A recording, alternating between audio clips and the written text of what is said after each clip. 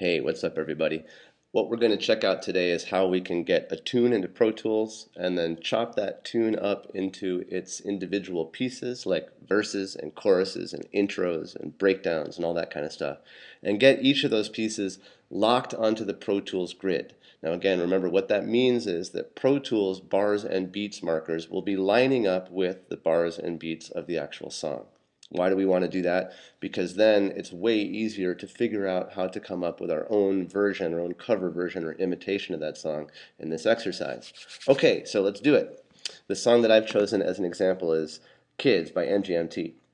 So I've got it here in the Finder. I drag it down into Pro Tools Edit window and drop it into this late grade portion. And Pro Tools makes the track for me. Remember, don't make a track and drag the song in. Just drag the song in and Pro Tools will make the track for you. Okay? All right. Now let's give a quick listen to make sure that we're hearing everything. Okay, now let's hear where the first beginning of this song is. It's going to be coming up right here. Okay, there's the downbeat, that kick drum right at the beginning. Okay? So in order to get a better view here, I'm going to do a couple things. I'm going to pull my track down. I'm going to put my cursor roughly where that beginning is and zoom in.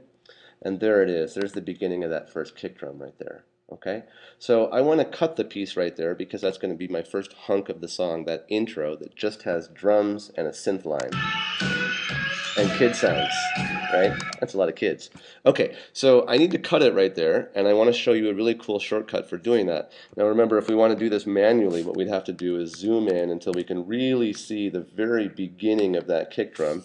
I want to be in slip mode here so I can get in between my grid marks. And that's right there, right? So I could cut it, and I would have to cut it right at a zero crossing, meaning right where the waveform crosses the horizontal axis. Well, here's a quicker way to do this. It's cool. It's called Tab to Transients. And check out this little button right there. See how it says Tab to Transients? As long as you click on that and it turns blue and is on and active, then when I hit the Tab key, what Pro Tools is going to do is move me to the next transient. And transient, remember, is the word for just the very beginning of a waveform, like this kick that I'm trying to get to. So I hit Tab, and boom, it takes me right there to the beginning of that kick. And if I zoom in, I can see that it selected that exact same point that we were talking about, a zero crossing right at the beginning of the song. So I can now hit Command E to separate that region, and there it is. I've kind of cut to the very beginning of my piece, okay? All right, now I have to find the end of this section, okay? And while we're doing this, let's also count and see how many bars it is until something else happens. So we're going to count 1, 2, 3, 4. Every time we do, it's a bar, okay? Here we go. 1, 2, 3, 4. Second bar, 2, 3, 4. Third bar, 2, 3, 4. Fourth bar, 2, 3, 4. Fifth bar, 2, 3, 4. Sixth bar, 3, 4. Seventh bar, 2, 3, 4. 8, 2, 3, 4, boom. And then it comes in with the bass and a couple other synths. So this is the point that I'm looking for, and it's 8 bars after the beginning of that intro. Okay, so I'm going to do the same thing. I'm going to zoom in here. Remember, here's where I'm trying to cut at, so I'm just going to get a little bit before that point, hit Tab. It didn't quite take me there. It saw another transient, so I keep hitting it until I get to the beginning of that waveform. There it is, and I hit Command E. Okay, now here's my first hunk of the song, my first 8 bars of the song. Okay. Cool. All right, now what I want to do is get Pro Tools to know this is 8 bars long and lock it onto Pro Tools grid so that it actually reflects that it's 8 bars long. But before I do that, I got to be careful. I want the tempo of Pro Tools to be pretty close to the tempo of the tune that I'm doing. Okay? Now, if you're not sure what the BPM, the tempo of the tune is, there's an easy way to find out. I know this is supposed to be 8 bars. And let me actually just change the tempo here really quick to something else because this is actually already very close to what it is. So I'm just going to change it to 100 just so that we can see how this works. Okay? All right. Now, here's another thing to do before you actually use this trick. Okay? We're going to switch our from samples to ticks. And what that's going to do is allow the front of the region to stay stuck onto whatever bar marker I decide to stick it onto. And I'm going to go into grid mode so that I can stick it onto a bar, and I'm going to lock it onto the 5th bar right there. Okay, we can see up here we're at bar 5. Okay, so now when I change the tempo, it's going to stay locked onto bar 5, even though bar 5 is going to move. Okay? Because remember, when I change the tempo, the grid either stretches out or comes together. Okay, now this is supposed to be 8 bars. Well, it starts at 5 and it goes 1, 2, 3, 4, 5, 6.5 bars. Okay, it should go 7, 8 bars to 13, but it doesn't. It stops at about 11.5. That's because the grid is too stretched out, right? 8 bars is further away than it should be. I want to bring that 13th bar right here so that it lines up with the end of my region. Okay, so in order to do that, I'm going to change the tempo. I'm going to make it faster. Making it faster stretches the grid, compresses the grid together. Making it slower stretches the grid out. Okay, so let's do it. I'm going to double click on the red triangle and I'm going to put in, let's say, 120. Okay, oops, my other piece kind of got in the way, so let's take a look here. All right, now what happened? 13 has almost whoops, let me move over. Here we go, sorry.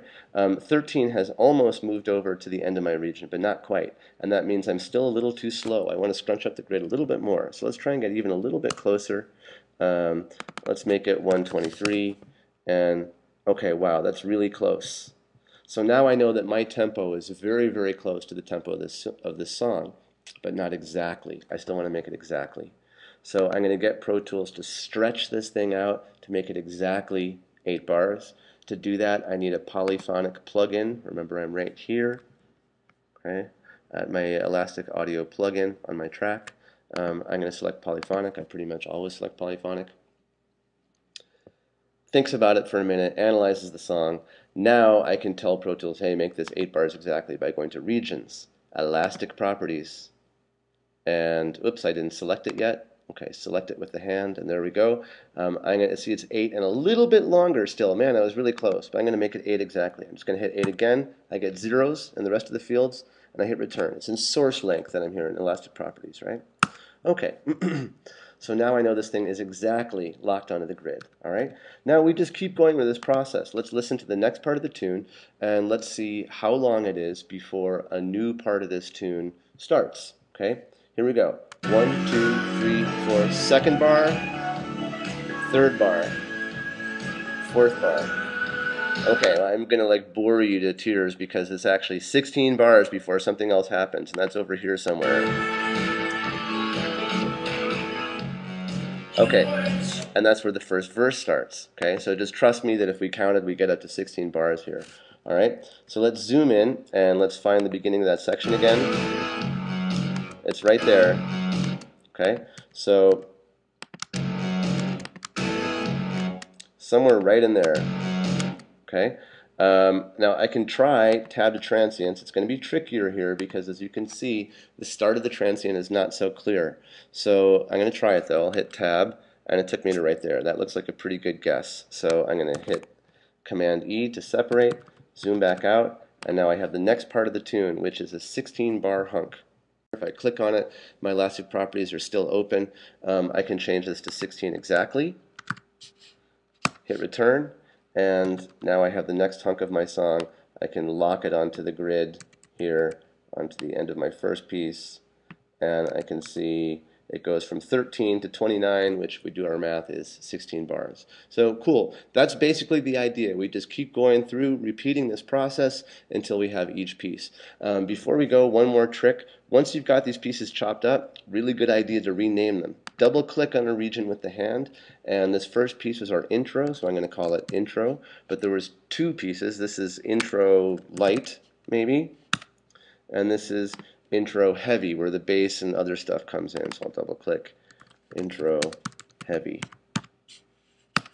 Okay, keep going verse by verse until you got your whole song chopped up. Once it's chopped up, then you can really dive in and start coming up with your own cover version. Right on.